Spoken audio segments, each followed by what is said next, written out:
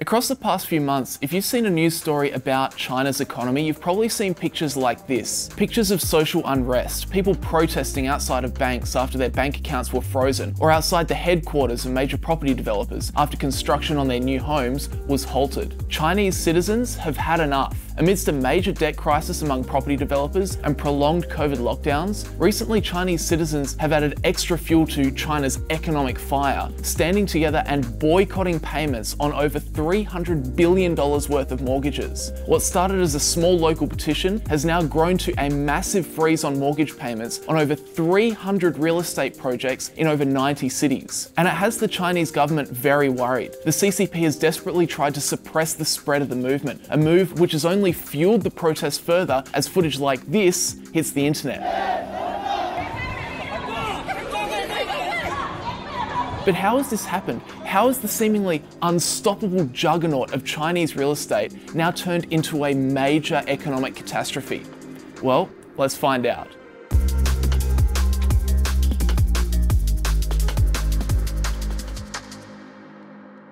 This is Charles Ponzi. No, he certainly wasn't involved in Chinese real estate. He was an Italian con artist who operated in the US and Canada. And of course, he was known for the Ponzi scheme. This is a scheme where you promise investors a very handsome return, and as you find new investors, you simply use their money to pay the investors who came before them. Then as people see the returns being made in this scheme, they too sign up as investors, and their investment gives the investor before them the very impressive payout they were expecting, and the cycle continues. As you can probably tell, these sort of schemes are a disaster waiting to happen, but although being horribly illegal, they do work in a world where you can always find new investors. But why am I telling you this? Well, it's because this is kind of how Chinese property development works.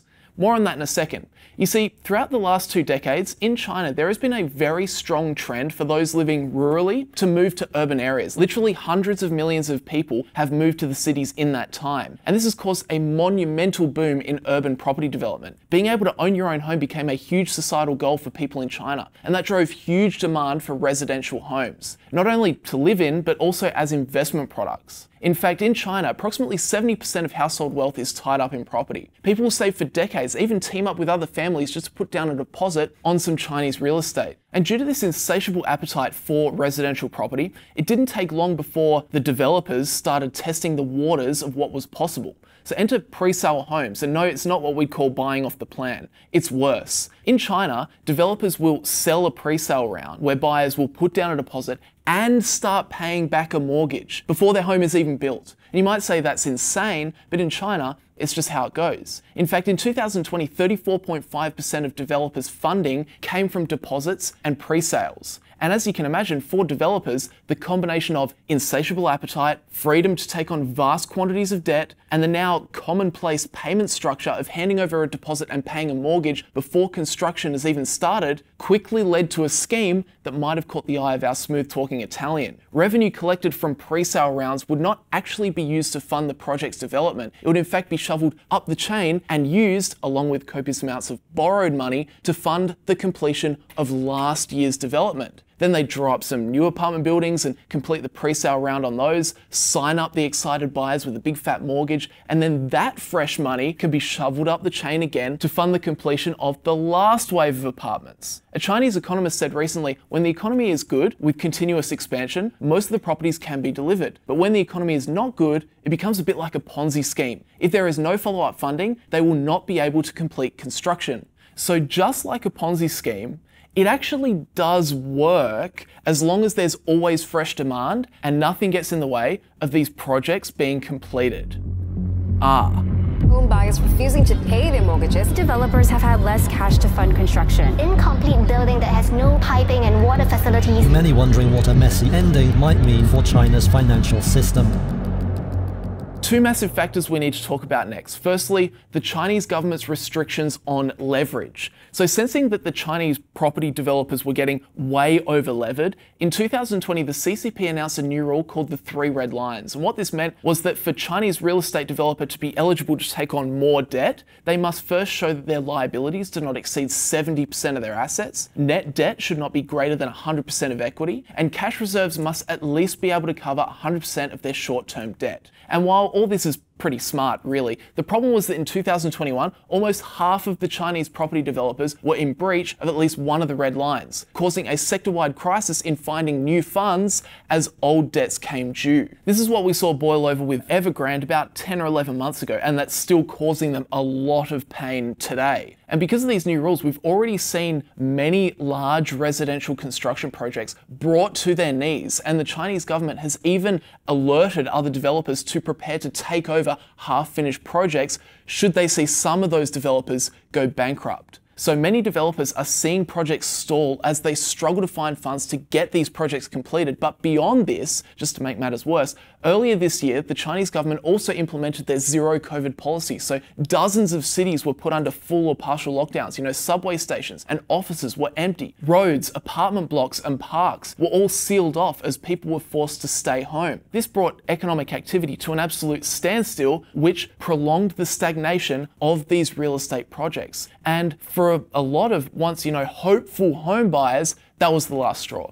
As the Japan Times notes, quote, "It started with a 590-word letter penned by angry purchasers of the half-built Dynasty Mansion project in Jingdezhen, Jiangxi province, whose pleas for China Evergrande Group to complete homes they'd long been paying for had fallen on deaf ears. All home buyers with outstanding mortgage loans will stop paying unless construction resumes before October 20, they threatened. The ultimatum raced across social media platforms WeChat and Douyin, which is TikTok, becoming a call to action for those caught out by China's rapidly deflating property bubble. Within days, the letter became a template for protests from Shanghai to Beijing and Shenzhen to Zhengzhou, with homeowners cutting and pasting it to draft their own boycott manifestos. Within 4 weeks, more than 320 projects in about 100 cities were facing similar protests, roiling markets and forcing authorities to coral banks and developers to defuse the unrest. Fair to say, that blew up pretty fast. Now, tens of thousands of people are boycotting their mortgage payments on about $300 billion worth of loans. And despite that being only a small percentage of the Chinese mortgage market, the Chinese government is definitely concerned that this could start a domino effect of economic pain. With property prices now falling, nationwide skepticism of property developers, mortgage boycotts,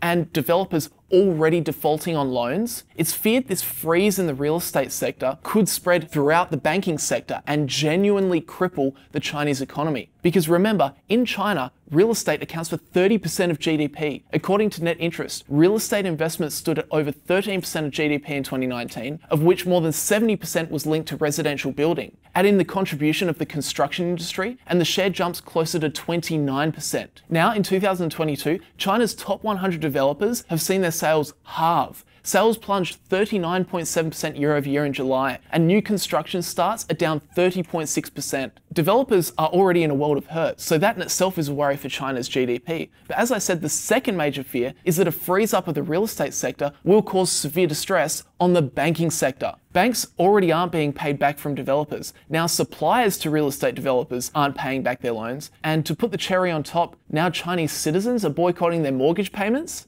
The banking sector has already showed big signs of distress earlier this year as 5 Chinese banks froze customer deposits, causing 400,000 citizens to be unable to access their savings. If the banking sector is already showing signs of distress, could the real estate crisis prove to be the last straw?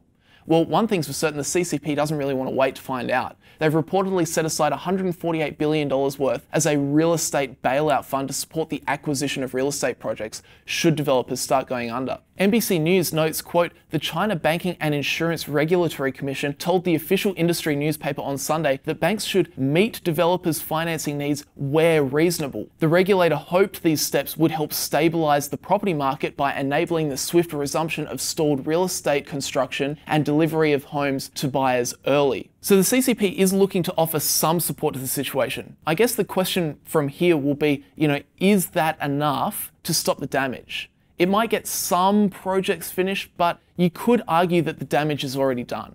The most crucial ingredient to the success of the Chinese housing market is positive investor sentiment. Now, with a vast reduction in new property sales, mortgage boycotts, and nationwide social unrest, it seems that the golden age of the world's largest asset class is now over.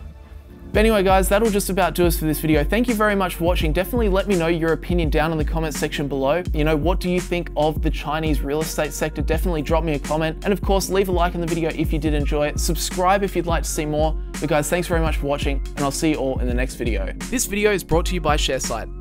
Sick of tracking your performance manually?